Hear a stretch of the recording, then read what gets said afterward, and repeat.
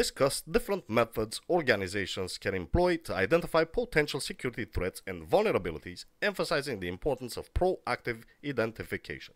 Is it A? Proactive identification is unnecessary as reactive measures are sufficient to address security threats. Is it B? Regular security audits, vulnerability scanning, and penetration testing are proactive identification methods. Is it C? Identification methods exclusively rely on user reports and incident responses? Or is it D? Organizations should focus on identifying threats only after an incident has occurred? Choose one answer in 5 seconds.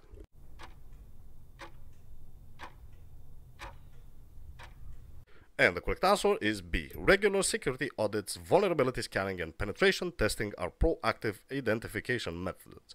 Proactive identification involves regular security audits, vulnerability scanning, and penetration testing to detect threats before incidents occur.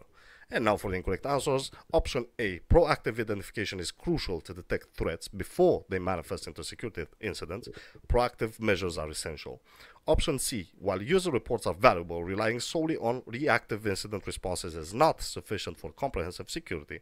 User reports are one aspect, but proactive methods are vital. And option D, waiting until after incidents occur can result in significant damage. Proactive identification is essential for security. Proactive identification is more effective as well. And for the next question of our exam, question number 2. And the question states, explain the steps organizations should take in response to the identification of vulnerabilities, focusing on effective remediation strategies. Is it A, organizations should prioritize vulnerability response based on the popularity of affected software? Is it B, remediation involves solely applying patches without considering potential impacts on existing systems? Is it C, effective vulnerability responses include prioritizing vulnerabilities based on risk and applying patches or implementing compensating controls? Or is it D, vulnerability response and remediation are unnecessary as vulnerabilities rarely lead to security incidents? Choose one answer in 5 seconds.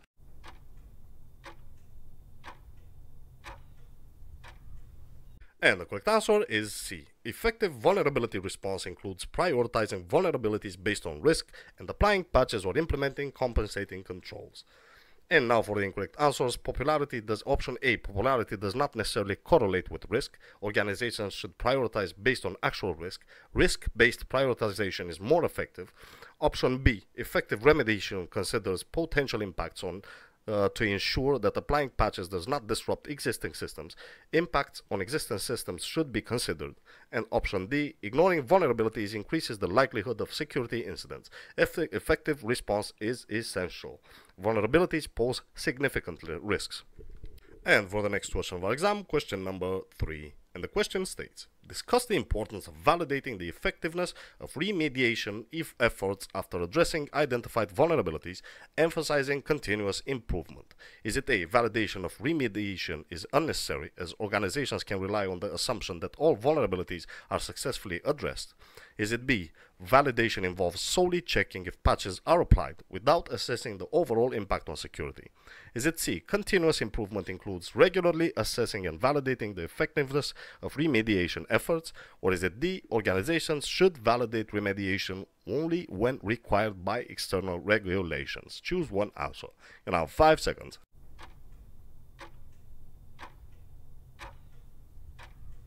And the correct answer is C. Continuous improvement involves regularly assessing and validating the effectiveness of remediation efforts for ongoing security enhancement.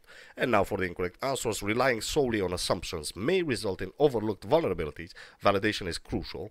Assumptions can lead to oversights. Option B, effective validation assesses not only patch application but also the broader impact on overall security. Overall impact should be considered. And option D, continuous validation is essential for ongoing security improvement, not just for regulatory compliance. Continuous validation enhances security beyond regulatory requirements. And for the next question of our exam, question number 4. And the question states, explain the significance of monitoring computing resources in maintaining a secure environment, highlighting the role of continuous monitoring. Is it A, monitoring computing resources is exclusively the responsibility of the IT department? Is it B, continuous monitoring is unnecessary as periodic checks are sufficient for security? Is it C, monitoring computing resources involves solely tracking hardware utilization, excluding software and network monitoring? Or is it D, continuous monitoring of computer resources aids in real-time threat detection and facilitates prompt incident response? Choose one answer. You now have 5 seconds.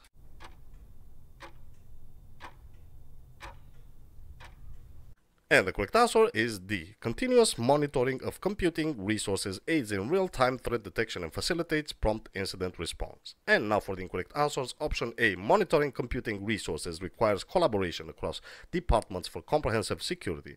Monitoring involves collaboration across departments.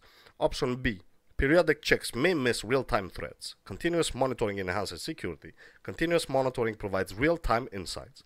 And option C, comprehensive monitoring considers both hardware and software, as well as network activities for effective security. Comprehensive monitoring includes software and network monitoring. And for the next question of our exam, question number 5. And the question states, discuss the types of activities organizations should engage in to maintain a proactive and effective security posture, emphasizing the importance of regular training and awareness programs. Is it A, training and awareness programs are unnecessary as employees are expected to naturally adhere to security practices? Is it B, regular training and awareness programs contribute to employee knowledge, fostering a security-conscious culture? Is it C, engaging in security activities is solely the responsibility of the security team, excluding non-security personnel? Or is it D, organizations should rely solely on technology solutions and automation, excluding human-centric security activities? Choose one answer. You now have 5 seconds.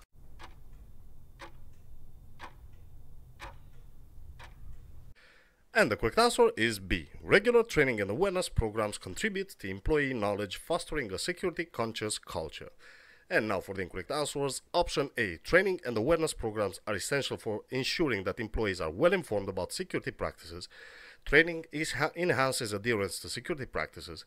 Option C, security is a shared responsibility. Non-security personnel should also engage in security activities. And option D, while technology is important, human-centric security activities are crucial for a comprehensive security posture.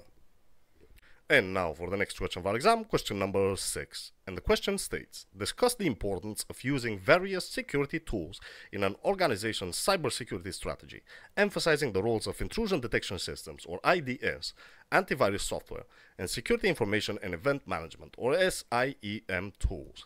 Is it A, security tools are unnecessary as manual monitoring is sufficient for detecting and responding to threats? Is it B, intrusion detection systems, antivirus software, and SIEM tools play crucial roles in a comprehensive cybersecurity strategy? Is it C, security tools focus solely on preventing external threats and do not address internal risks?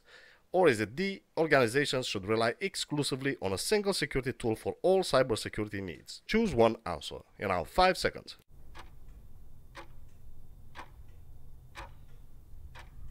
And the correct answer is B. Intrusion detection systems, antivirus software, and SIEM tools are integral components of a comprehensive cybersecurity strategy.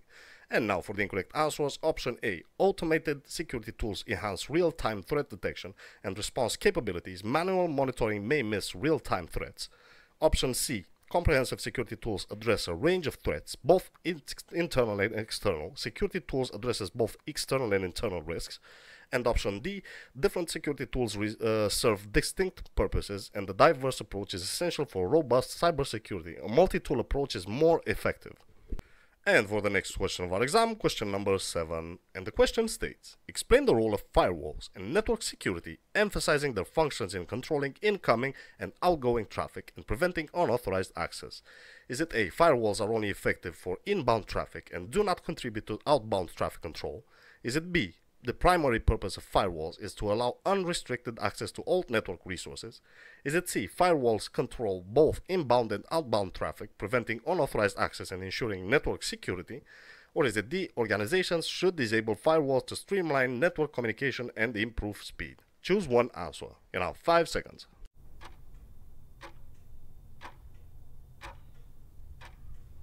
And the correct answer is C. Firewalls control both inbound and outbound traffic, preventing unauthorized access and ensuring network security. And now for the incorrect answers, option A. Firewalls are designed to control both inbound and outbound traffic to maintain security. Firewalls control both directions. Option B. Firewalls are implemented to restrict access, not to provide unrestricted access to network resources. And option D, disabling firewalls compromise network security. They should remain active for protection. And for the next question of our exam, question number 8. And the question states, discuss the role of web filters in cybersecurity, focusing on their ability to block malicious websites, control access to certain content categories, and enhance overall internet security. Is it A, web filters are ineffective and do not contribute to preventing access to malicious website? Is it B, web filters only control access to specific content categories and have no impact on internet security? Is it C, web filters play a crucial role in blocking malicious websites, controlling content access, and enhancing overall internet security? Or is it D, organizations should disable web filters to provide unrestricted internet access to employees? Choose one answer. You now have 5 seconds.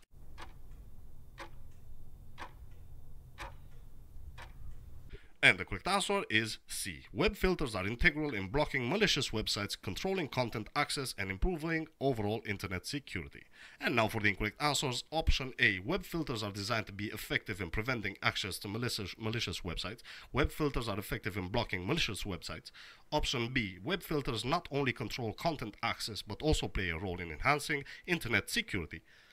And option D, disabling web filters exposes organizations to potential security threats. They should remain active for protection.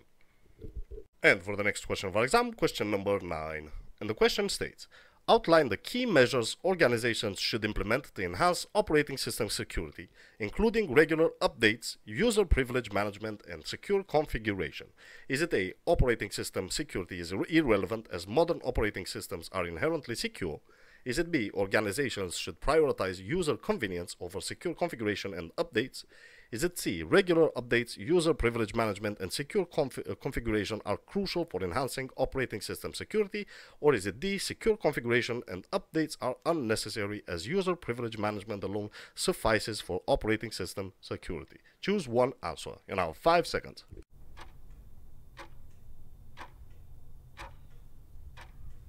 And the correct answer is C. Regular updates, user privilege management, and secure configurations are vital for enhancing operating system security. And now for the incorrect answers. Option A. While modern operating systems incorporate security features, additional measures are crucial. Security measures remain essential. Option B. Prioritizing user convenience over security can lead to vulnerabilities. Both are important. Security should not be compromised for convenience.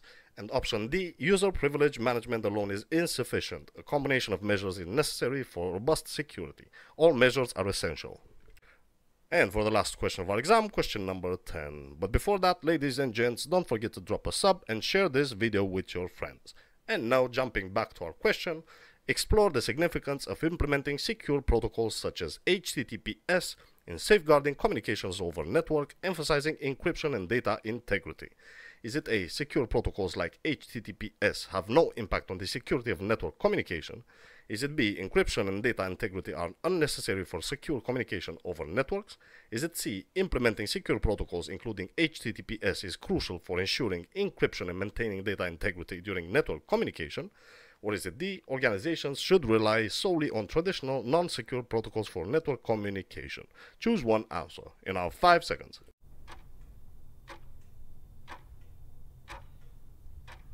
And the correct answer is C. Implementing secure protocols including HTTPS is crucial for ensuring encryption and maintaining data integrity during network communication. And now for the incorrect answers. Option A. Secure protocols significantly contribute to the security of network communication. Secure protocols enhance security. Option B. Encryption and data integrity are essential components of secure communication over networks. Encryption and data integrity are fundamental for security. And option D. Traditional non-secure protocols expose communications to security risks. Secure protocols should be preferred. Traditional protocols lack the security features of secure protocols.